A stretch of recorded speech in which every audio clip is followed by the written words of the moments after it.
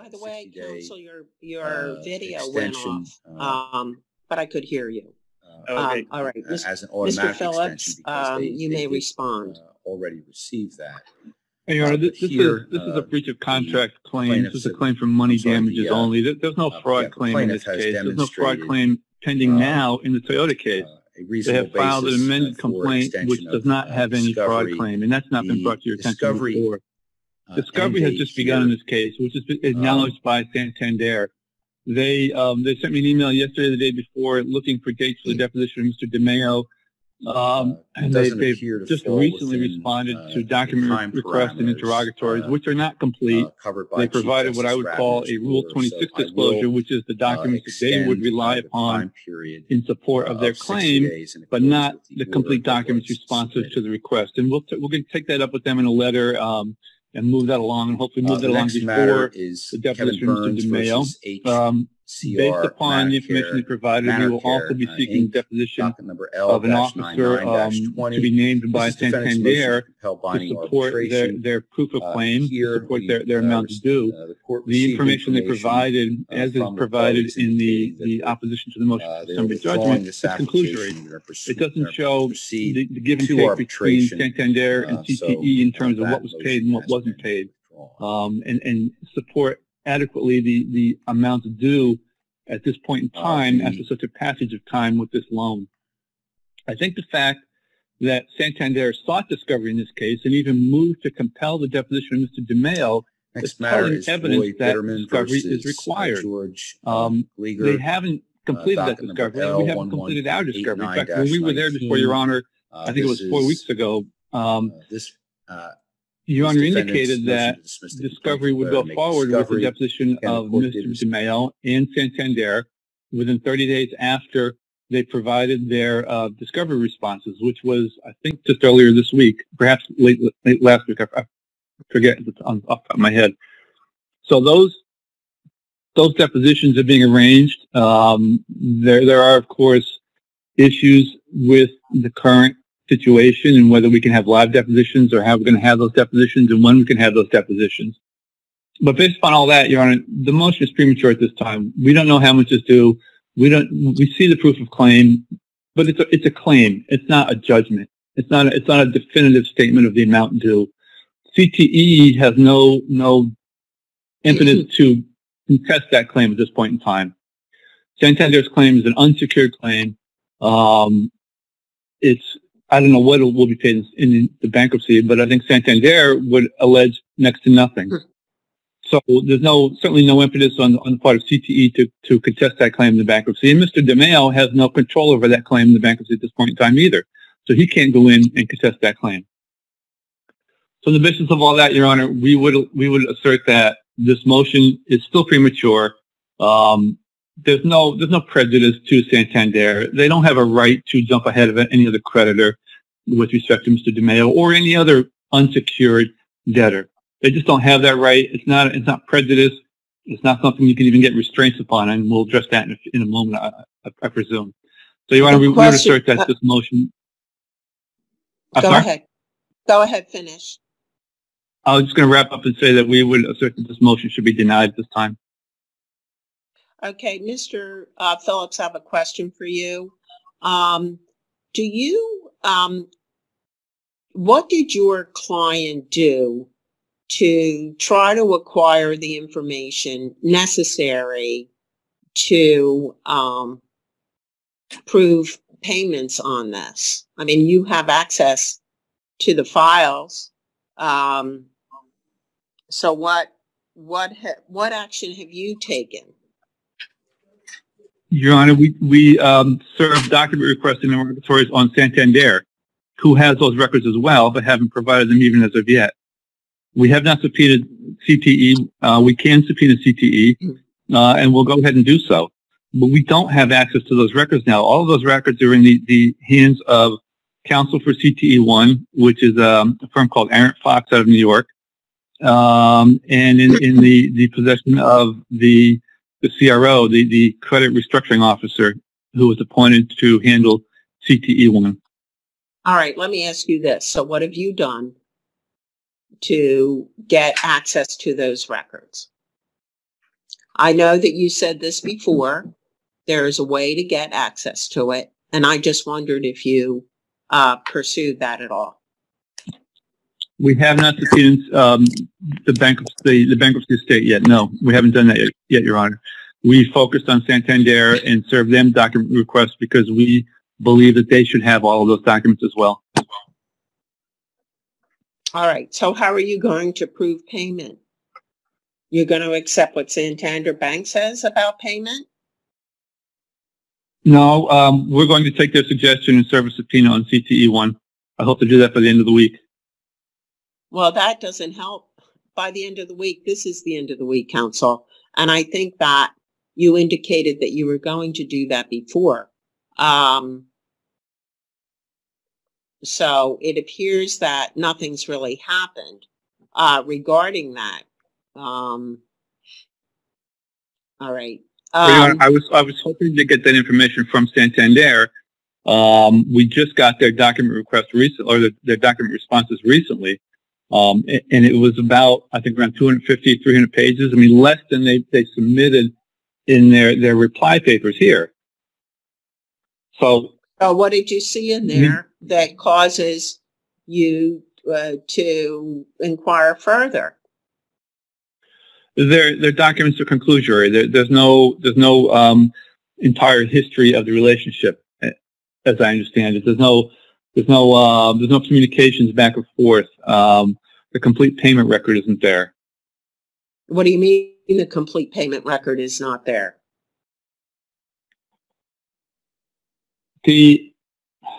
From what we can see, we don't think the complete payment is there. I mean, I can't state, as a matter of fact, it's not there. You have to be a little more. You have to be a little more specific than that.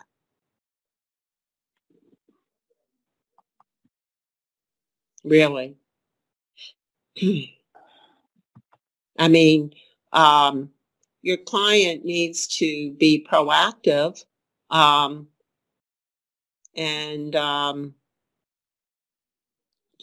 deal with this. Your client's an individual.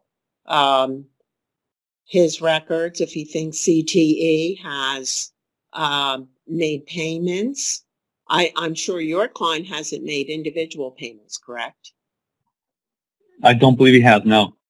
All right. So CTE would have made a claim of payments, and wouldn't they have done that in the bankruptcy court?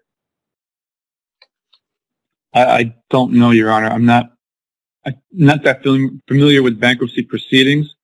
I would say, Your Honor, that we can serve the subpoena and have responses by the time we complete the depositions of Mr. DeMeo and Santander. Well, I don't know. Why didn't you do it before?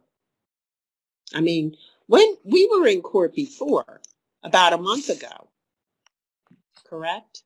We've been almost a month since we've been in court. About a month ago, yeah. And you haven't done a lot.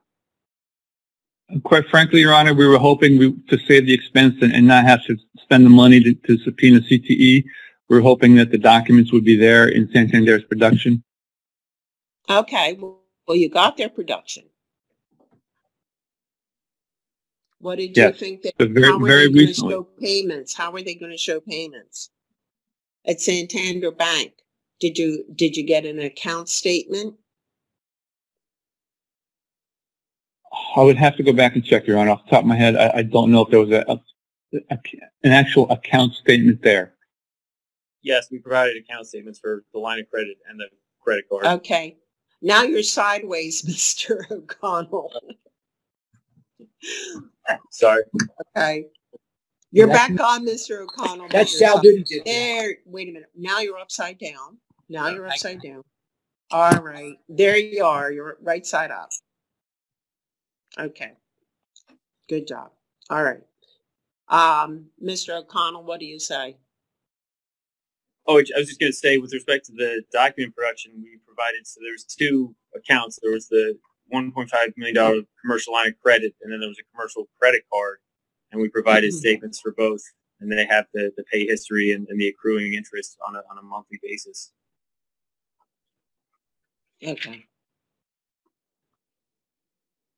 Is there anything further, Mr. Phillips, regarding the summary judgment motion? No, Your Honor. Okay. Quite frankly, this case is different than some of the other cases I've considered. In this case, the plaintiff has given discovery to the defendant, and the defendant has not attempted to access the information that they're capable of accessing to determine if they dispute the amounts paid. This case, Mr. Phillips has said pretty consistently that we need discovery, and I did put this off for discovery. So basically, there has been no attempt to pursue discovery from their own perspective. They have a circumstance where they can look at the documents to determine if payments were made, and they haven't made any attempt to do that. That being said, they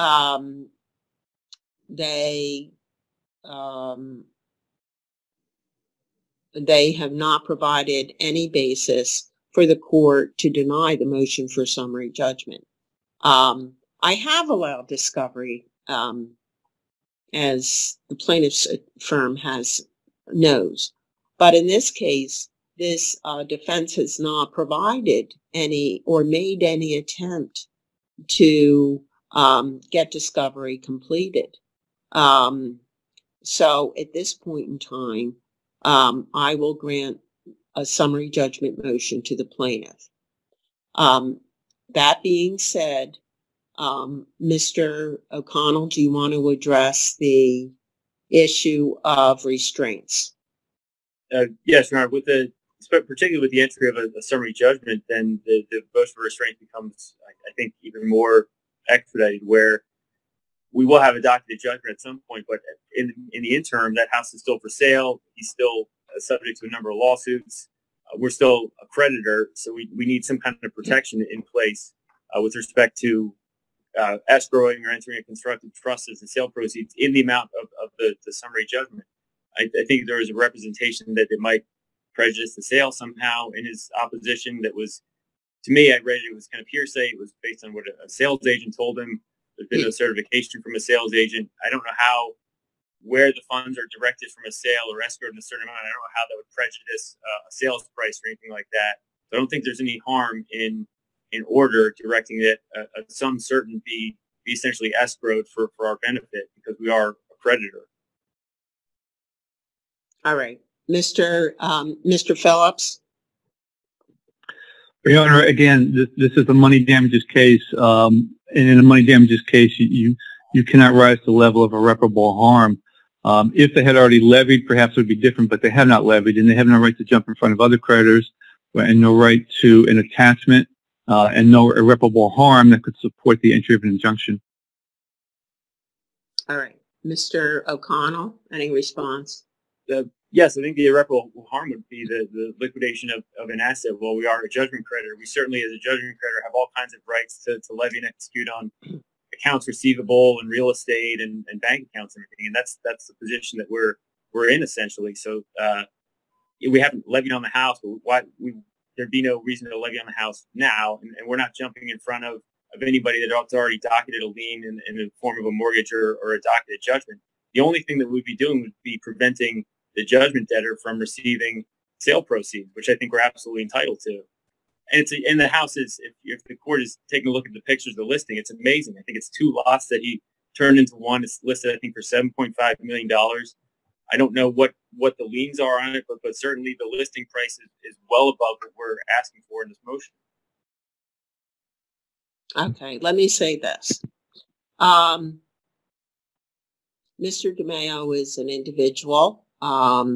He owns an asset. The asset, at least by value or at least by sale price, appears to exceed the amount of this summary judgment that was granted. The court this is what I'm considering. The sale of the home may proceed. And I think that there apparently is no reason not to let the sale proceed.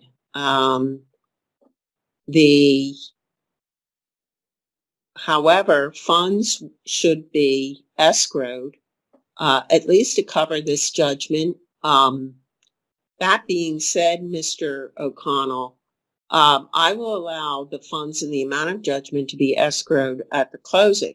Let me say this. We don't know a lot about that. Is there a mortgage on this house that needs to be paid? And there may be other creditors that already have a lien. So I think what I will do is I will grant your motion, considering the fact that you have an individual. This is a significant asset. I've granted the motion for summary judgment, and I will allow that amount to be escrowed. However, Mr. O'Connell, I can say that other creditors, especially purchase money mortgagee, may take precedence over your client. I don't know. We don't know much about it. But so I will restrain the funds in the amount of the judgment.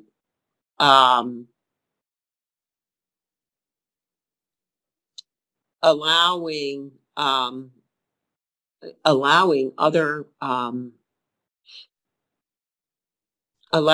an analysis at a future date, Mr. O'Connell, depending on what what other creditors may have to say about it, because they haven't been notified either of this request. So that's how I'll handle that. The sale can proceed. I will require an escrow in the amount of the judgment, and that, however, we have to understand that I've made no determination as to the position of other creditors. Is there any? Do you have anything that you want to add to that, Mr. O'Connell? Or no, you're right. I think the way that we conceptualize is that the escrowed money would be the funds that were payable to Mr. DeMeo from the sale, so it wouldn't impact or interfere with the superior mortgages. All right, and we're happy to do a motion for turnover and put everybody on notice, but I don't think there would be any. I think they would have had to have their mortgages paid off for the sale to go through. Well, usually they pay it off at the sale, counsel. Yes. At the closing, they do a payoff. So we'll say, in any event, that's what the order will say. So